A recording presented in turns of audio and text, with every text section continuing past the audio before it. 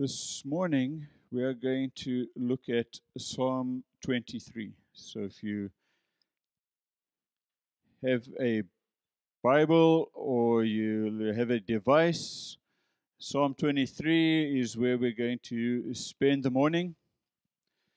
I think Psalm 23 is such a great passage, and it's a pity that we seem to only use it at funerals. Every time there's a funeral, someone's read Psalm 23. Or someone's going through a devastating time, then we read Psalm 23. But Psalm 23 is much more than that. There is so much good stuff in Psalm 23. So we're going to look at it. Initially, I was going to try and knock it all out this morning, but in the preparation, I just felt we're going to do some of it today, and we'll carry on after that. So Psalm 23, the Lord is my shepherd, I lack nothing. He makes me lie down in green pastures, and he leads me beside quiet waters. He refreshes my soul. He guides me along the right paths for his name's sake. Even though I walk through the darkest valley, I will fear no evil, for you are with me. Your rod and your staff, they comfort me. You prepare a table before me in the presence of my enemies. You anoint my head with oil, my cup overflows. Surely your goodness and love will follow me all the days of my life, and I will dwell in the house of the Lord forever.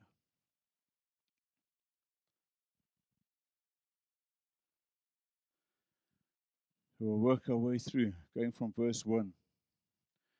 The Lord is my shepherd, I lack nothing.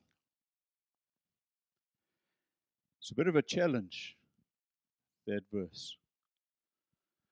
I mean, David needed probably a lot of things he would have liked, but he says, you know what, I lack nothing. Can we say that we lack nothing? Because if we can't, we've got to ask the question, is the Lord really my shepherd? Am I allowing him to truly shepherd me? Because sometimes there's things we want, yeah, but the things we need, the Lord takes care. He's our provider. He provides the things we need to do what he's called us to. So we feel like we're lacking, then we're going to ask, am I allowing the Lord to shepherd me, to lead me, to guide me, to do all the other things in this verse?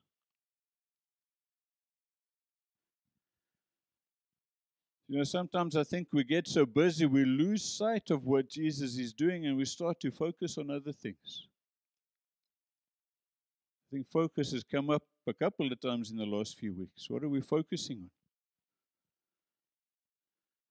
You know, sometimes we get so caught up in what we think the Lord should be doing or what we think he's not doing that we don't look at what he is actually doing.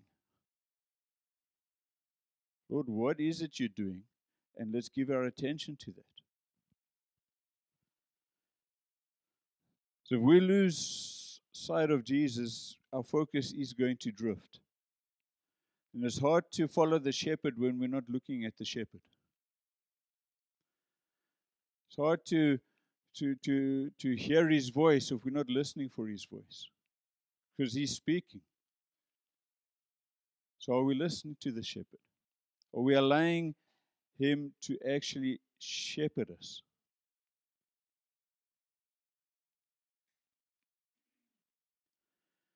I think sometimes we want to rush past the shepherding and just jump into the results. Say, I want these things, I want this, I want that, I want the refreshing, I want the good stuff, I want the provision, I want all of this. But we bypass the shepherding part.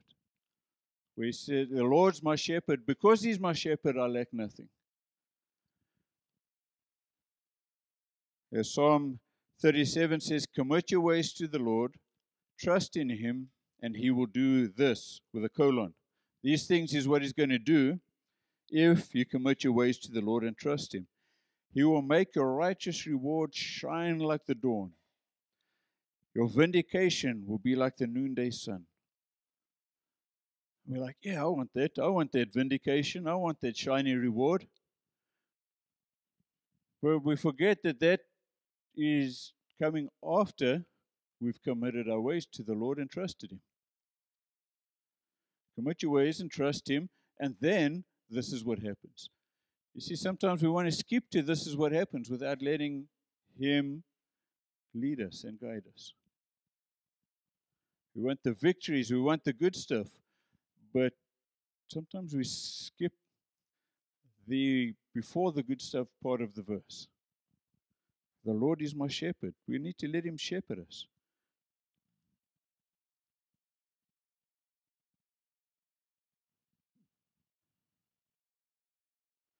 To have Him as your shepherd means you're spending time with Him. He says in John 10, the sheep know my voice. Why do they know His voice? Because they're hearing it often on a regular basis. Are we spending time with Him? It's hard for Him to lead and guide us if we're not listening. Taking the time to be with Him, to ask Him, to hear what He has to say on things. Instead of making decisions and then just hoping God's in this decision with me. Like, we hear that a lot. Well, this is what I'm doing, and I'm just going to hope God's in it. Well, why don't you actually ask Him first? Which of these options are you in? Which one should I take? And then you can take the option knowing that He's in it, not just hoping that He's in it. Are you trusting Him as to provide and to protect you? That's what a shepherd does. Protects the sheep. That's why He has a rod to beat away other animals that come and want to eat the sheep. Do we trust Him to protect us and to look after us and to provide for us? Or again, as we said last week, is He more just the safety net when we can't do it ourselves?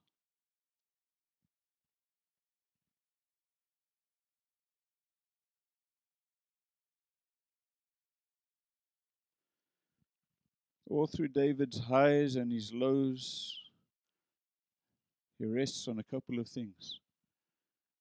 One, the Lord is my shepherd.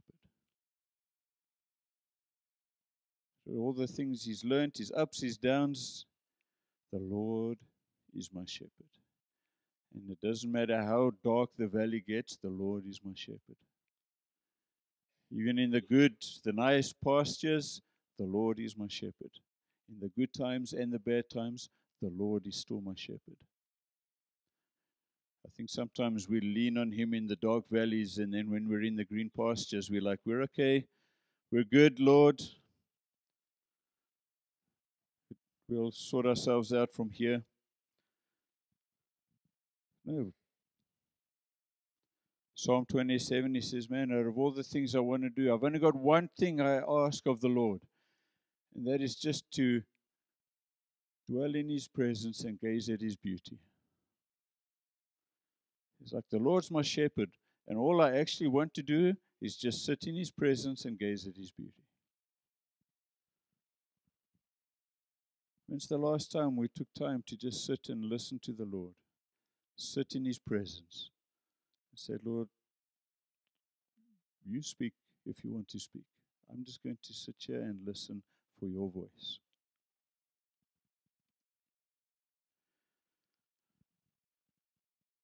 Verse 2 to 3 says, He makes me lie down in green pastures.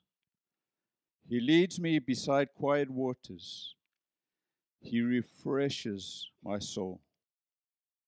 He guides me along right paths for His name's sake. So He takes us to green pastures to lay down. Let's not get them the wrong way around and lay down in the valleys and pass through the pastures. Right? If you're in the dark valley, keep moving. Yeah? You find yourself in a tough spot, keep moving. Doesn't make us lie down there. He wants us to go through there. Where He wants us to sit down and stop and take a breath is in the green pastures.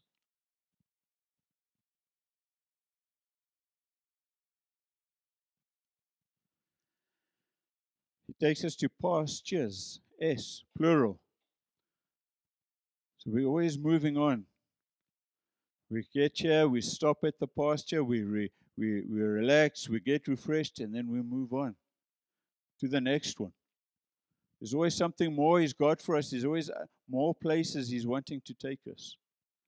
We're all called to be pioneers, not settlers. He's always wanting to move us on and move us on. So just because we're in a pasture doesn't mean we stay there, because we will stagnate right there. He's always wanting us to move on to the next. But He takes us down to these pastures. And when He takes us there, we need to get as much out of it as we can get out of it. He takes us there because we need to rest. We need to recover. We need to build our strength up for what's coming.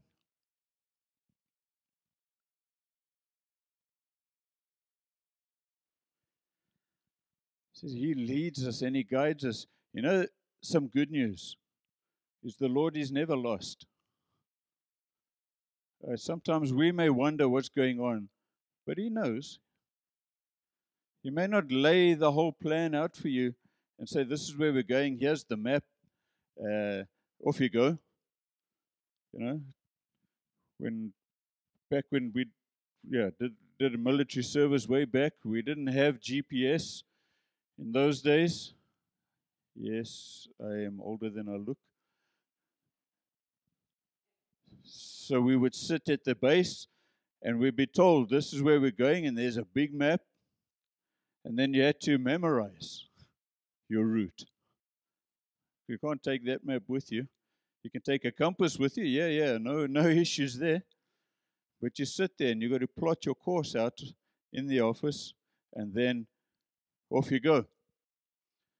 And when you're on the road 18 hours later and you're still trying to remember, it's not always that easy. But the Lord doesn't always lay it out for us, a big map on the wall saying, here's where you are and here's where we're going to. He's saying, come, let's walk together. Let's go step by step. And as we go, I'm going to show you the next step, and I'm going to show you the next step. But He's going to lead us and guide us, and no matter what's going on, if we're trusting in Him, staying with where He's going, we can remember He's not lost. So we're doing all right.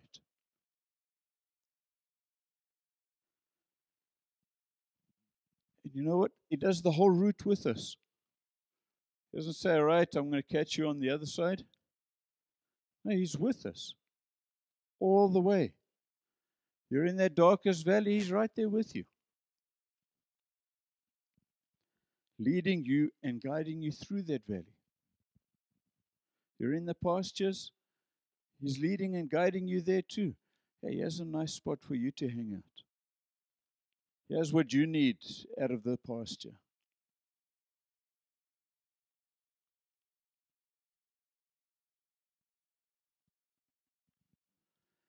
The more we lean on Him and trust Him to guide us and to lead us, the more often we're going to find ourselves making better decisions and better choices. The more we ask Him before we make the decisions. Sometimes He's going to lead us and guide us, and we're going to make good decisions, and we're only going to find out later, oh man, thank goodness I made that decision in the right way. I didn't even think it was a big decision, but I'm glad I chose what I chose.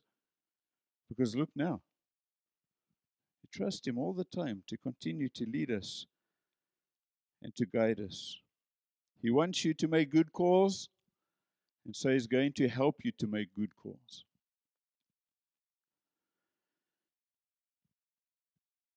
And as we read there, He restores or refreshes our souls.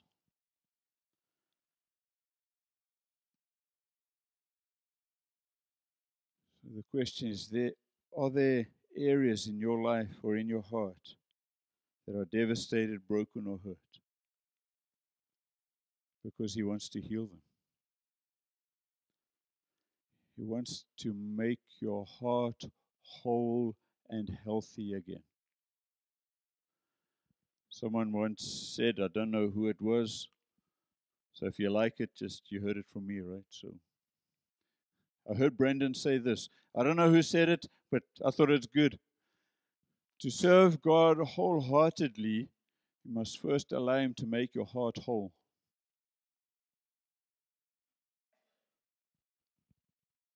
We need to let Him come and make our hearts whole again.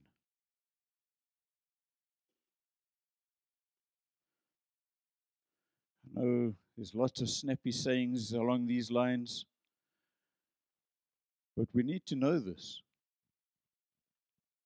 You may be good at hiding those hurts and those things away from the rest of us, but you are not hiding them away from Him.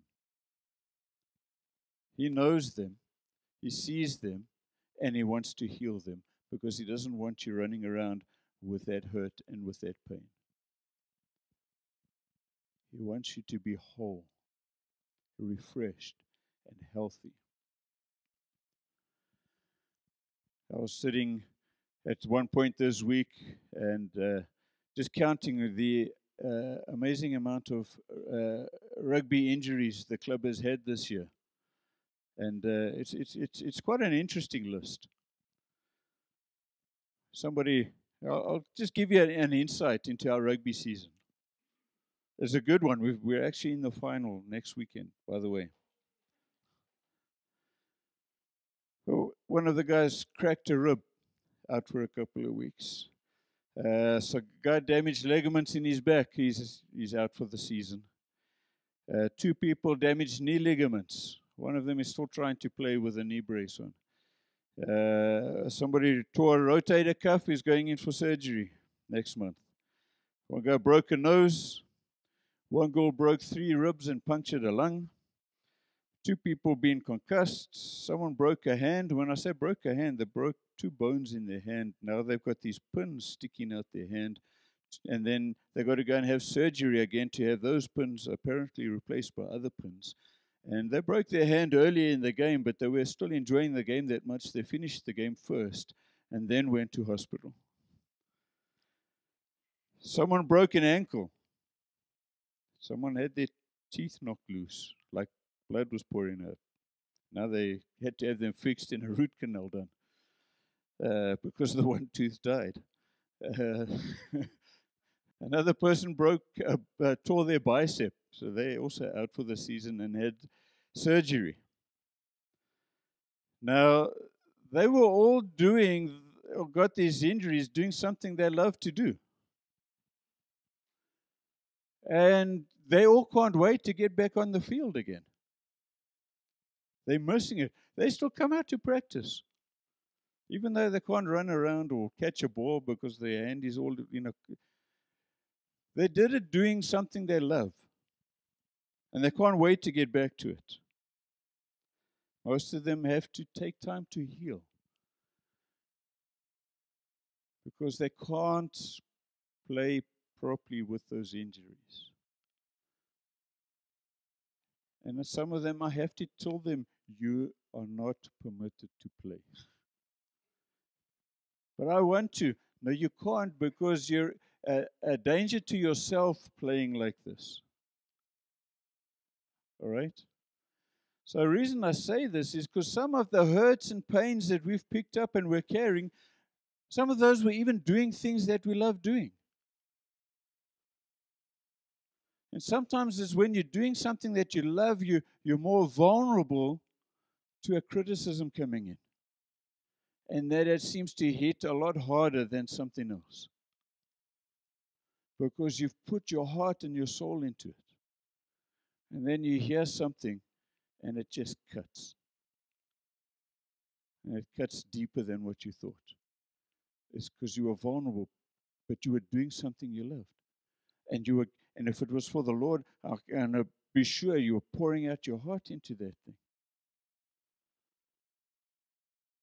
And then you got cut. Whatever it is that caused your hurt, you need to get it healed, because you can't do the things God called you to do at 100%, carrying that injury. And maybe for this morning, for some of you, God is saying, you have to get this injury taken care of before you can get into other things I have in store for you. Because if you don't, that thing is going to keep pulling you back. It's going to keep hindering you from walking in the things that He's got for you. You can't give 100% at everything with those internal hurts and injuries. Sometimes you can't even give 100% to your spouse, to your family, to your kids, because you're too busy guarding or trying to protect this hurt that's there.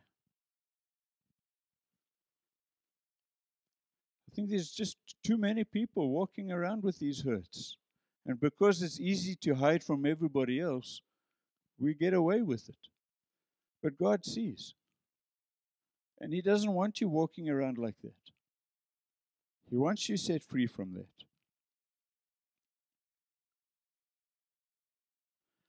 You may have been hurt doing something you love. You may have been hurt on the battlefield. You went through the dark valley, and then that dark valley battlefield, you came out with a few wounds. He wants to fix them. He wants to heal them.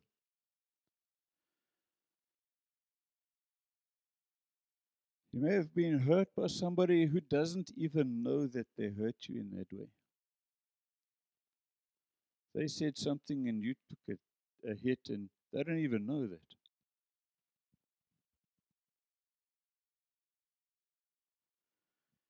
Either way,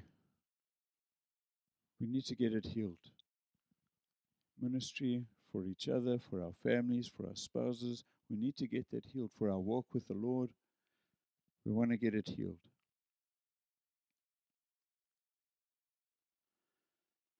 And as a church, we often talk about Isaiah 61, because the Lord has spoken it over the church so many times, especially verses 1 to 3. It says, the Spirit of the Sovereign Lord is on me, because the Lord has anointed me to proclaim good news to the poor. He has sent me to bind up the brokenhearted, to proclaim freedom for the captives, release from darkness for the prisoners, to proclaim the year of the Lord's favor and the day of vengeance of our God, to comfort all who mourn and provide for those who grieve in Zion, to bestow on them a crown of beauty instead of ashes, the oil of joy instead of mourning, and a garment of praise instead of a spirit of despair. It's hard for us to go about telling people to come here and get all of this when we ourselves are walking with these injuries. Come here, the Lord's going to help bind up your broken heart, but our hearts are broken. Come here, the Lord's going to take off that despair, and He's going to give you praise. But we ourselves are walking around with despair. The Lord's declared freedom for the captives, but we ourselves are still lying captive to things.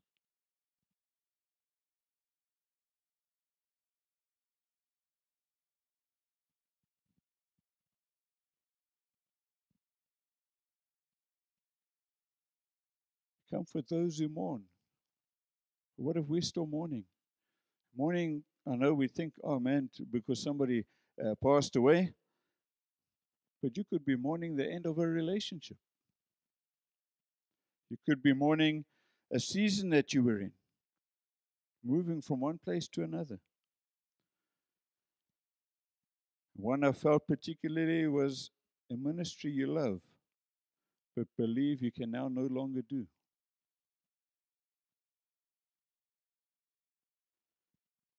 And God wants to come and bring crowns of beauty and oil of joy and garments of praise. He wants to come and bring restoration. Jesus came to save us and to set us free.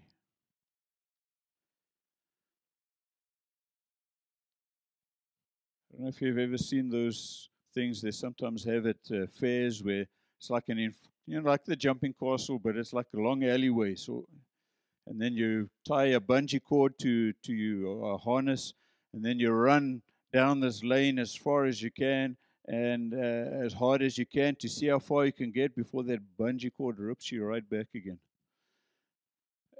And I think sometimes these hurts that nobody else can see are like those bungee cords. We go running towards something new, and then that thing comes and pulls us right back to where we were again.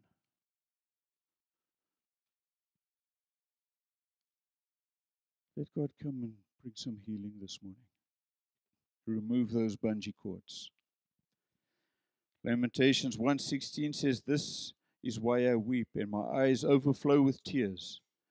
No one is near to comfort me, no one to restore my spirit." The Lord is here to comfort you and to restore your spirit.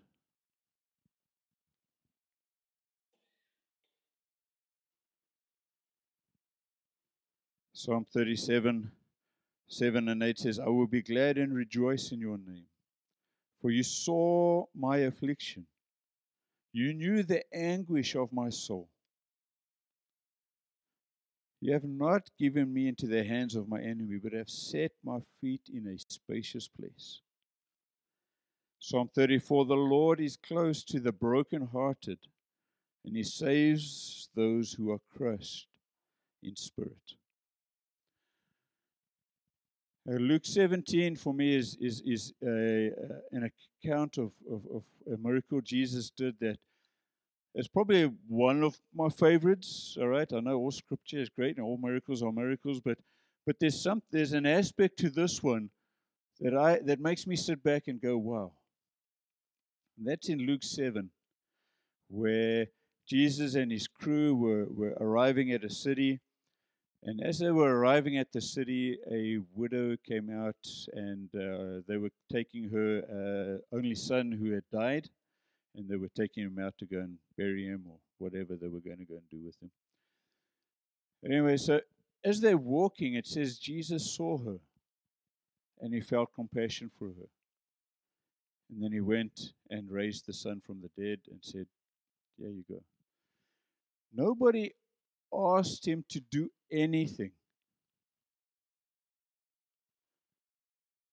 Jesus just saw the widow and he felt compassion for her. He saw the anguish, he saw the emotional condition, and his heart went out for her. He felt, I've got to do something.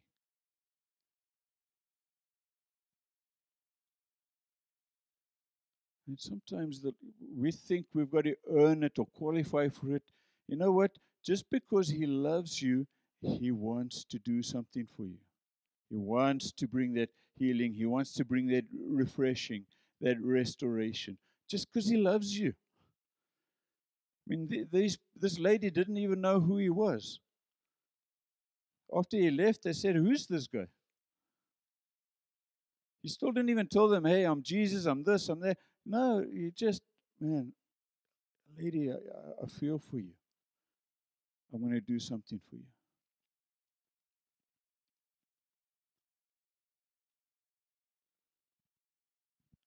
I share that passage, but I want to share a couple of other things just to show, hopefully, that Jesus cares about the condition of your heart. He cares about your emotional well-being. He cares about your mental well-being. There was a lady in Zimbabwe. We were doing some ministry there, and she said, "Please, can you guys come and pray for my mother? She lives in complete fear. She can't sleep in a room by herself. She comes and sleeps in our rooms because she can't be by herself. She says things come and, like evil things come and torment her if she's in a room by herself." And she says, "But she may not be keen to see you guys because man, a lot in Southern Africa, but even through there's these groups they call themselves the apostles, but they're terrible guys. Anyway, they told her that if a Christian or a pastor ever comes here, it's bad for you. So she was scared that we were there. And so we just sat around a table like we're having coffee. And of course, she didn't understand. And so we prayed for her, but we prayed for her and made it look like we're just having conversation.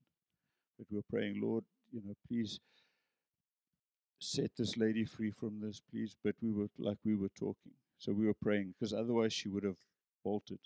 Because now these other guys will put stories in her head. So anyway, we went back a couple of months later, and that lady says, man, I got to tell you guys what happened.